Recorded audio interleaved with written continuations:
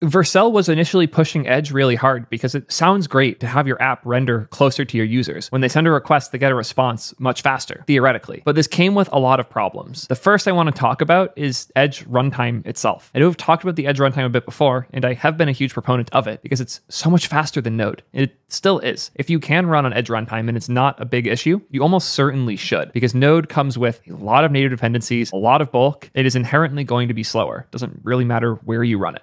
Edge Runtime is also much cheaper. The amount of money it costs per request is basically nothing, often as low as 60 cents per million requests. That's insane. That's really, really low numbers for serverless, endless compute that you don't have to worry about scaling up or down at any point. But it is a different runtime, and with that comes inherent complexity. I really like how Lee called it out here. There's feedback that he strongly agrees with regarding Edge and all the controversy around it, which is that something they previously believed strongly in, Edge rendering, didn't work out as expected. That doesn't mean it's always bad. It can be done well. It just didn't happen often in practice because the DX of 2 runtimes is painful. And I absolutely agree. Having to make sure our code works properly in the Lambda node endpoints, as well as in the traditional like Edge Cloudflare endpoints that use Cloudflare's worker protocols and runtimes, has been really painful. And the result is that we do a lot of weird stuff to make sure our dependencies work in both environments. And often they work in one but not the other. And then we end up in dependency hell. And I've been dealing with this a lot. And as I mentioned in other videos, you can check out my partial pre-rendering video or my reason why I'm off serverless video. I talk a lot about that time to first byte. How long does it take for a user to see something? And after that, how long does it take for them to get the correct content? And with Edge, I can get them something faster because there's no cold start and the computer's closer to them. But the rest of the content would often come slower because the data has to go a longer distance. I actually have a diagram here that I made for my serverless video a couple months ago.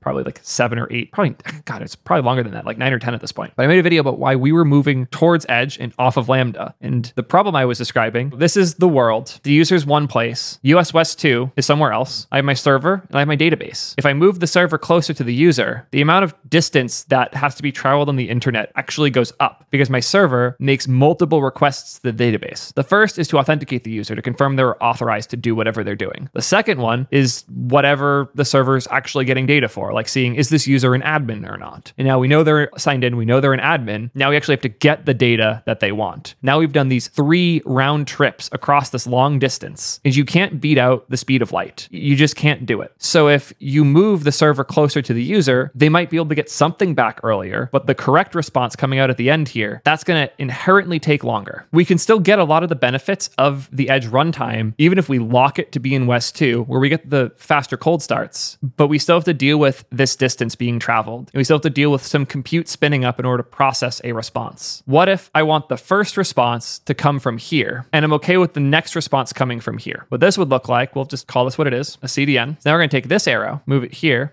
The user will almost immediately get a response from the CDN, but at the same time, we'll go to the server, which will fill in the rest of the content after. To be more fair, I'll make this a dotted line. This is the partial response we get immediately when we use something like partial pre-rendering. At the same time, that CDN layer, which is probably just some edge compute, kicks off to your Lambda, your server, whatever, and says, hey, I need the rest of this page's content. And technically what's happening is it's streaming it back here, and then the rest of the response comes in later. This is like the full response it gets after coming from this second arrow. But for the sake of conceptualizing this, it's easier to just know this goes to the user. And once you have these types of patterns where you have a CDN serving what it can as quickly as possible, and then you have a server serving everything else when you need to, that's great. This is a really good compromise that gets you most of the best of all worlds. The catch is that this part is still going to take a bit longer because you have to wait for the server to get hit, cold start to happen, all of these back and forths to occur, and then you can send the response to the user. But we've just shortcut almost all of the shortcomings that are going to be the rest of this video. But I've already talked about partial pre-rendering. You should go check out my video on it if you haven't already seen it. What I want to talk about today is the alternatives, because a lot of people are pushing a lot of other solutions here. Kent is a fan of moving your database to the edge. This is distributed databases. So instead of your data living in one place that has all of the most up-to-date information and caching it near the edge, this is the idea of taking your actual database and replicating it many places in the world so you can fetch it from the place closest to you. Anyone who has tried this knows how painful it can be. Everything from transactional security to latency to just making sure the region you're hitting is actually performant enough to deal with the traffic is really painful, especially if you have a single centralized node where writes occur. You end up having to hit one node anyways and doing a lot of work to diff whether or not this is a query that can hit a cache versus a mutation that needs to hit the native main database. You end up with a lot of problems. And as cool as it is seeing companies like Terso working to solve it, and Cloudflare to some extent with what they're doing with D1, these are both SQLite based forks that are trying to reinvent how we're storing our data. PlanetScale's much simpler. They're a boring read replica. They just make read-only copies of your database in other places. But PlanetScale themselves has seen this same change happening and is no longer focused on building out that type of regional support because the demand for it is really low and the likelihood you'll find success with it is even lower. If we want to go back to the original state, which I'll yoink here, what's happening here, instead of just West 2, we would also have clusters like this all over the place. We'll call this EU West 1. Just make up some random name. So now we have US East 1, US West 2, and EU West 1. All different regions, all with their own separate databases. So now, hopefully, when I make my request, this would be smart enough to hit the server that's as close as possible to the database. And then we get this back. This is the hope. And this is a good hope.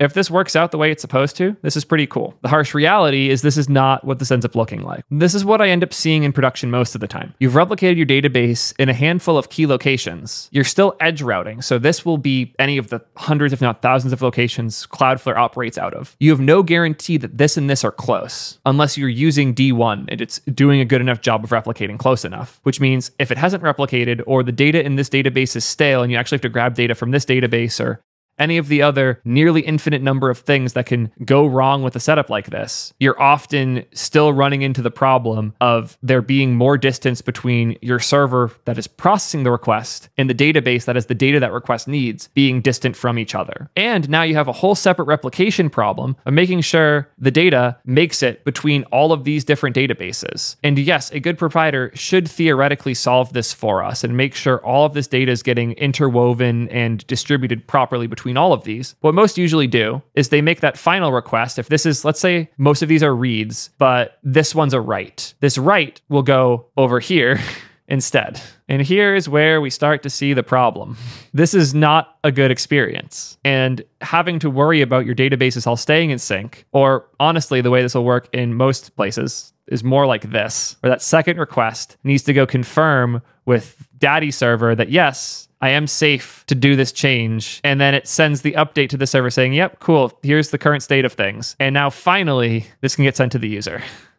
That's not great. The amount of distance that has to be traveled here is absurd. And the reason for that, the reason we even care enough to put this here, is to get the user some response as quickly as possible. Theoretically, in a magic world where all of your databases are perfectly replicated next to your edge servers everywhere, yes, this problem goes away. If this is magically just here and is a perfect replicated set that will magically handle all of the different cases around transactional guarantees, somebody writing something different from somebody else on different servers at the same time, if you've magically handled all of those things, absolutely. Don't worry about where you're deploying. Just deploy on edge and know your data is closer. That's what Kent is saying is happening here. I just don't see it yet. I think we are a far, far ways away from this future. And again, I would love to be wrong, but what you're ending up doing when you use solutions like this is you're limiting how many regions that code can run in, which means you're limiting time to first byte. As I showed in the other diagram, that first byte, the first thing you see, should ideally come from something hilariously close. This CDN response should be as close to the user as possible and require almost no compute to generate and get to the user. From there, things are more complex, but it's still a relatively short full distance traveled. Even if I go back to like the way this was in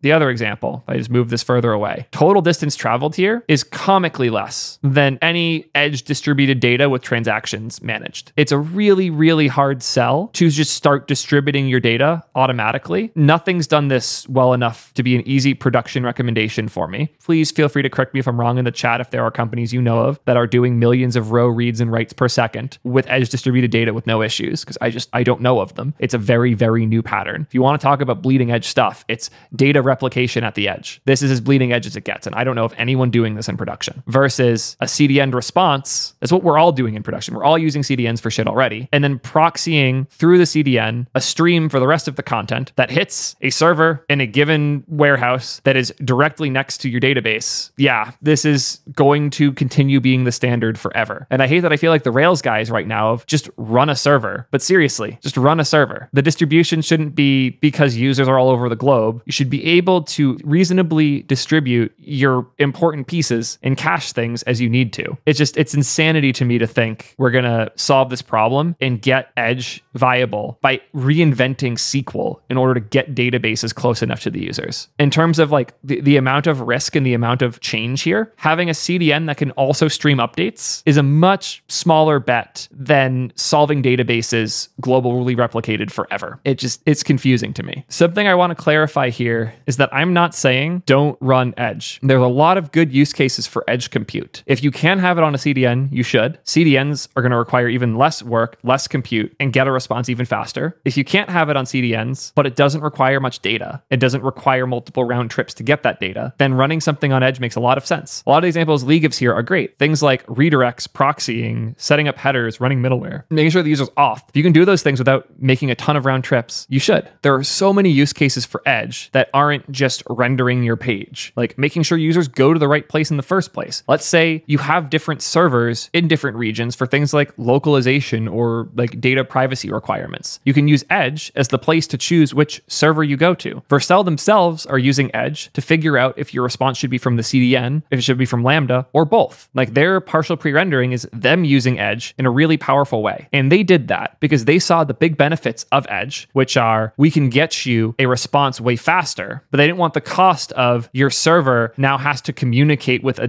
distributed database or with a database really far away.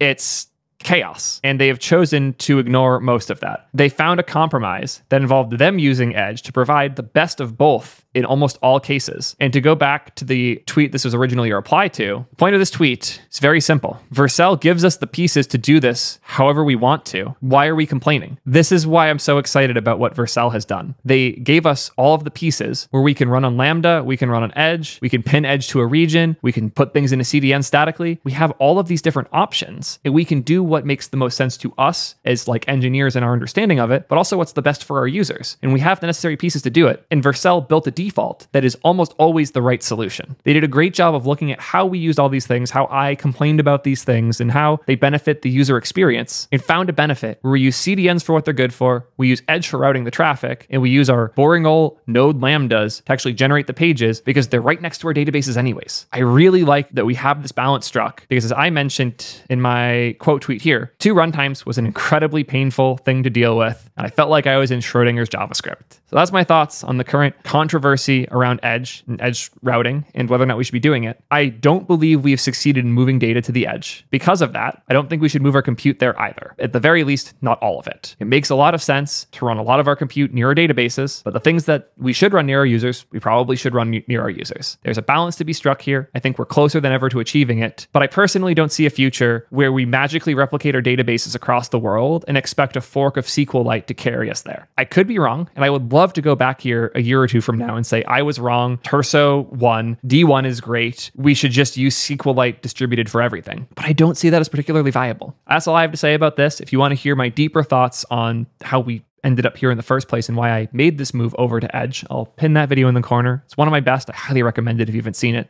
But if you already have, or you're just not interested, there's a video below that YouTube seems to think you'll like instead. Appreciate y'all a ton. Thank you guys as always. Peace, nerds.